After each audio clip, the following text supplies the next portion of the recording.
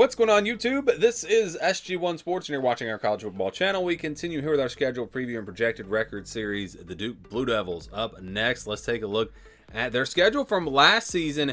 You know, this is a team that I thought was better than their record, especially when Riley Leonard was in there and healthy. But they had a kind of tough schedule. I mean, they had to play Notre Dame in the non-conference.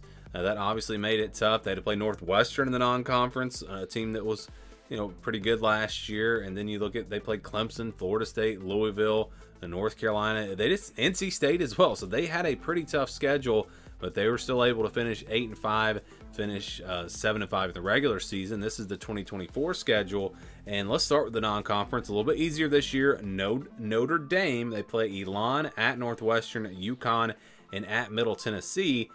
It is interesting that they play at Middle Tennessee. They are playing a group of 5 team here on the road, and they'll have 2 road games in the non-conference, which means Duke will have 6 home games and 6 road games. Here are the home games in the ACC. They'll have North Carolina, Florida State, SMU, and Virginia Tech.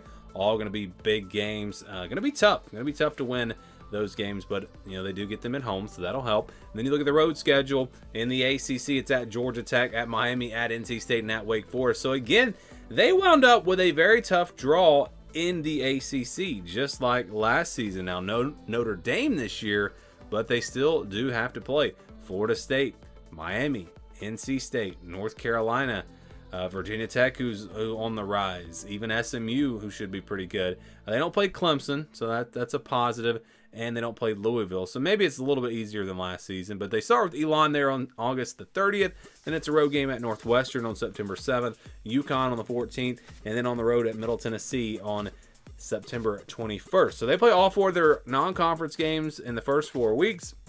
Then they'll jump into conference play with North Carolina on September 28th, and it's on the road at Georgia Tech October 5th.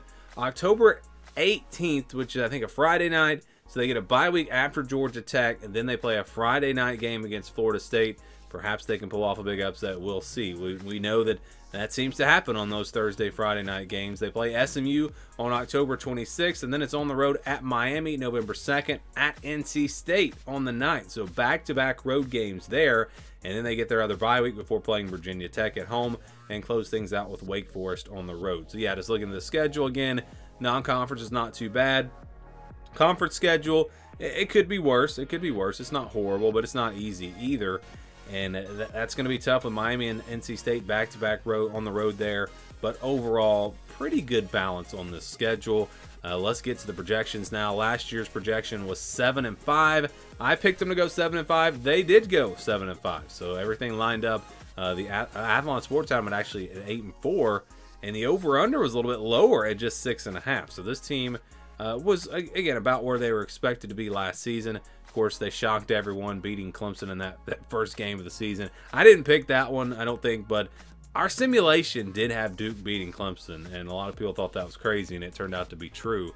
So we'll get to the projections this year. Again, here's the scale that we use, that we've done in all the videos, and we'll start with the easy wins. You got Elon. That should be an easy win. Look, I don't think Duke is going to be as good as they were last year, but I don't think they're going to completely fall off. I don't think they're going to be a bottom feeder in the ACC. They still have a decent amount of production coming back, and you bring in Malik Murphy from Texas at quarterback. So this team has a chance to be pretty good, be a bowl team, I think. I don't think they're going to compete for an ACC championship, but we'll see what the new coaching staff looks like and how it all comes together. But yeah, I think they're still good enough to beat Elon easily. You look at UConn and Middle Tennessee, those are games where I think they should win. I think they'll be double-digit favorites in both of those games, but not guaranteed wins. Again, UConn's not bad at the group of 5 level. Middle Tennessee, playing them on the road. So that's why I've got those games in the blue. And then we've got Northwestern, Florida State, Miami, and NC State. All these games are going to be tough. You know, maybe Northwestern should be a 50-50 game. But I think you could also argue Georgia Tech in the yellow. So, you know, if you flip those games around or whatever, either way you want to do it. I think these are the games where Duke will be about a touchdown underdog.